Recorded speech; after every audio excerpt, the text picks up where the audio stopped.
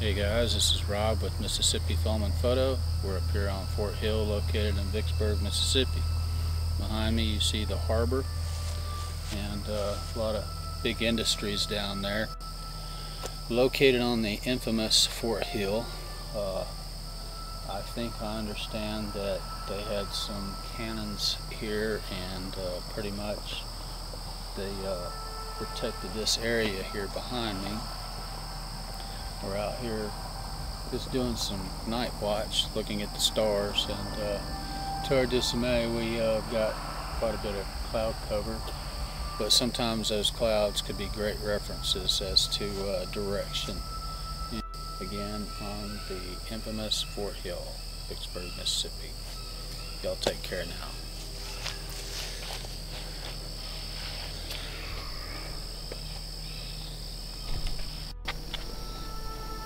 Tell them what you heard, Becky.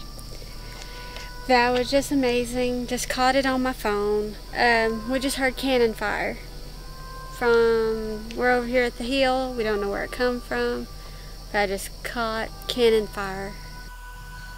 I'm still feeling. Well, she's had enemies.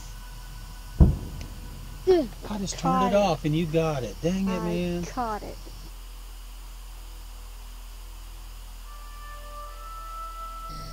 And I've been waiting forever for it. And yes, I'm excited. Yes. What time is it?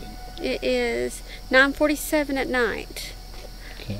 Now, the park often entertains the tourist with firing of shells, but I wouldn't think it'd be too likely to be firing at this time of night. No. City curfews and things of that nature. Right. So with it being this close to 10 o'clock at night and everybody's sleeping, I think this cannon fire is significant to what we are experiencing.